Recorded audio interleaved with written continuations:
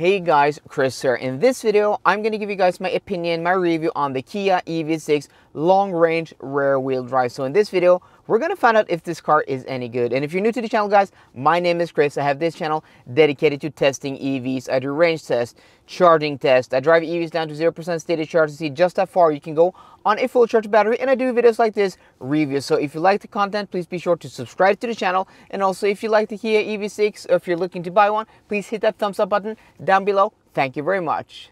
Before I take you guys out on the road and tell you what the EV6 is like to drive, I just want to give you guys some numbers, some stats, and some facts about this car. So the EV6 is a mid-size SUV crossover-ish type of fully electric vehicle. So this car is on a dedicated electric platform, an 800-volt architecture that is shared with the Hyundai Ioniq 5.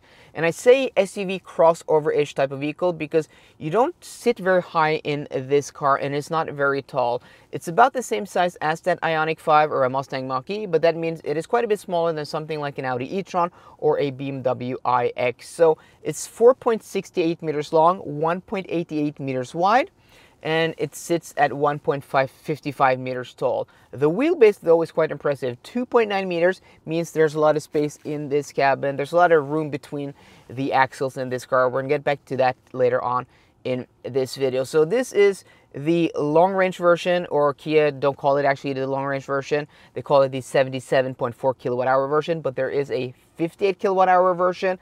That's, I don't know, the standard range. That's why I call it this one the long range, because this has the long range. The WLTP rates this car at 528 kilometers of WLTP rated range, but I've done a motorway test with this car, so click the link down below to see how it actually performs in the real world at motorway speeds. It's quite impressive, actually. I was impressed by this car. So this can be had in all-wheel drive, and also this, which is the rear-wheel drive version, which gets more range. So it has a single electric motor on the rear axle, 228 horsepower, and does 0 to 100 kilometers an hour in 7.3 seconds. So it's, you know, just to kind of, you know, run-of-the-mill, nothing impressive about the numbers. But what is impressive is that this is on an 800-volt architecture, so the charging speed of this peaks at like 225 kilowatts, which is very impressive. So this can do something like 10 to 80% in about 18 or 19 minutes. This car in its base form starts at 444,000 kroners, about 44,000 euros or $44,000.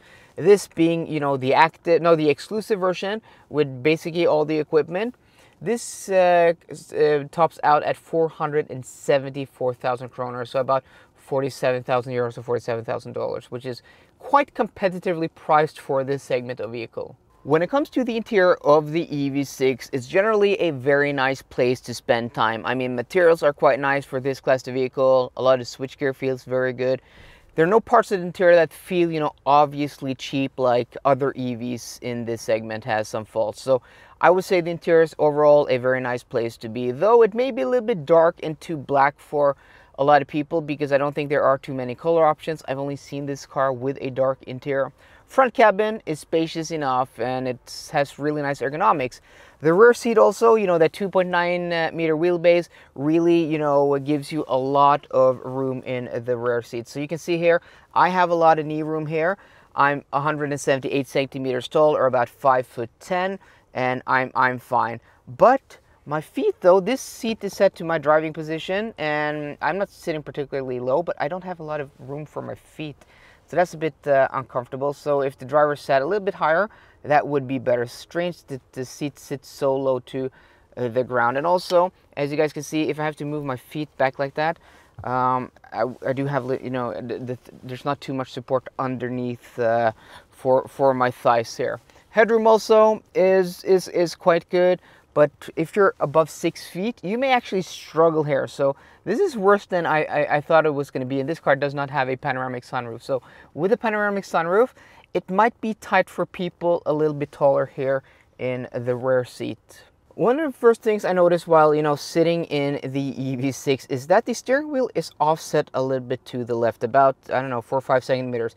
It's a bit weird. So it's not centered. The middle of the Kia badge actually hits me on my left nipple. It's weird because this is an EV. Packaging should be easy. Maybe they could have moved, you know, the driver's seat a little bit more to the left, closer to the door. I mean, there's still a lot of room here. So It is a bit weird. So we have to rotate the rotating gear selector, and then every time you get into this car, you have to use the paddles behind the steering wheel to set it into I-pedal or one pedal driving if you want. That's a bit annoying that it doesn't, you know, go into one pedal driving, as your last preset if you did that the last time you drove the car. And also the one pedal driving is not the best calibration I've experienced. You know, the Polestar does it much better. Volvos do it much better in my opinion, because once you have a little bit speed, just that initial last 10 centimeters, it just, you know, starts to roll a little bit more. And several times I found myself have to actually applying the brake, which should not be the case with one pedal driving. Other than that, steering wheel is very, very light. Throttle pedal is very, very light. Brake pedal, I have no issues with the brake pedal at all. It all feels very, very natural. The blending between the electric motors and the actual, physical brakes is pretty nice. I mean, driving position is okay. You sit high, which is nice, but the steering wheel is angled a little bit upwards. You know, considering that you're not sitting too high, it feels a little bit weird. And also, I wish there was a little bit more reach in the steering wheel just to get that, you know, extra centimeter or two. I'm sitting fine. I am though, but these seats may be my biggest complaint about the driving position, because I feel like I'm sitting on them and not in them. They're not the most comfortable. You don't have any, you know, adjustable thigh support. So for people with longer legs, that may be an issue. For me, it's not an issue at all. But other than that, everything just falls in place. I mean, the driver display is easy and clear to read out, though a little bit busy in my opinion.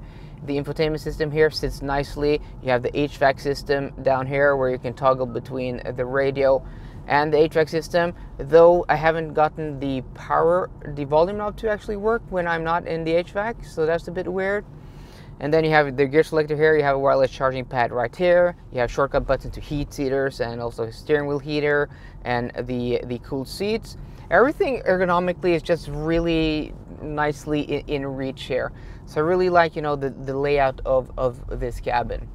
And also going over that speed bump, this car is stiffer and, you know, more sporty, if you will, than something like the Ioniq 5 and maybe even the Mustang Mach-E. But it's still very comfortable. I would rather prefer this drive, you know, this ride and comfort setup to the Ioniq 5, because the Ioniq 5 just feels a little bit too floaty. A little bit more control would be nice in that car. This isn't necessarily a sporty vehicle, but it just feels, you know, better, you know, connected to the road. Just feels more taut. Even here, you know, through where they're building a lot of construction here, bad roads in the middle of this little town, it does not feel uncomfortable. It actually feels very nice. And also forward visibility, as you saw, I'm not sitting, this seat position is not sat very high, but I still have a very clear view of what's going on out of the front windscreen. The front windows are also big. The rear window is a little bit, you know, narrow, but still visibility is very good, though it's lacking a rear wiper. So for some people, that may be, yeah, annoying. Also wing mirrors, I don't know why they have this big housing on them. Is that for aerodynamics maybe? But yeah, they look fine. Cabin noise in general is nice, but I remember it being quieter on the other set of tires. This may be because this is on, you know, some mid-tier Kumo tires instead of, you know, premium Michelins or Continentals. Strange is not on Hankooks. I think they've been on Hankooks earlier. These EV6s, which are, you know, premium tires from Korea instead of these mid-range Kumos. But, you know, overall driving experience, this is a nice car to drive. I mean, it's more towards the enthusiast than, you know, people who just want comfortable transportation. It's just a nice and pleasurable car to drive. And this also with a rear motor, 228 horsepower. It doesn't feel slow. It feels quick enough and picks up pace quite nicely. Exterior styling also is one of my favorites about this car. I know it's a bit controversial with that rear end, but I think it looks good, especially in this white.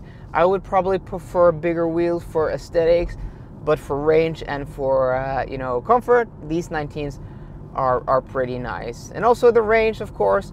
I mean, 528 kilometers, the WLTP rated range at this price point, under 500,000 kroners, or under, 50,000 euros in this package. That is impressive, guys. That is impressive. So, compared to something like a Tesla Model Y, which you can only get as a long range, it's going to be a bit more expensive, and you're going to get a better ride here. You're going to get a sporty of a drive, but you're going to get a much better ride here. You're going to get a much quieter cabin. And yeah, in general, it's I prefer this car to something like a Tesla Model Y. I think I prefer also to the Hyundai Ioniq 5.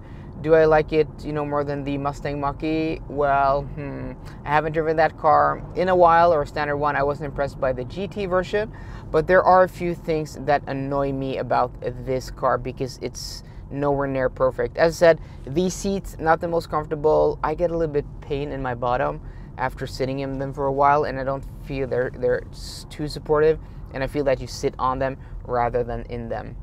And then you have, you have to activate that one pedal driving every time you get into the car, and also some of the controls here on the steering wheel are just a bit annoying.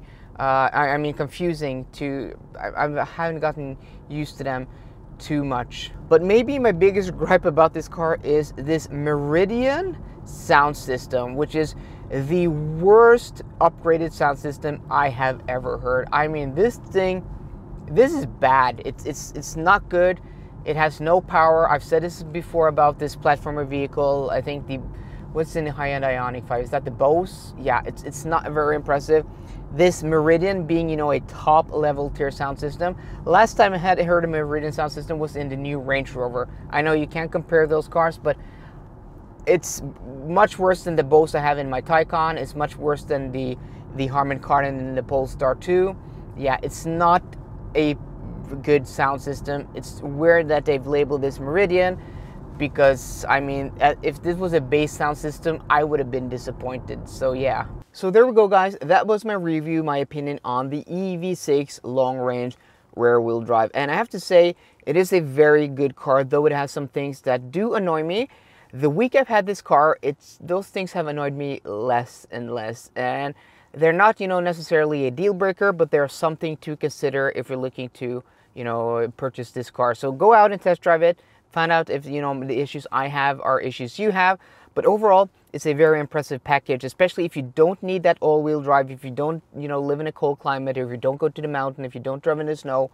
This is a very appealing package. So guys, I hope you enjoyed today's video. If you did, please drop me a thumbs up down below. And for more car content, as always, please subscribe. See you guys later, and goodbye.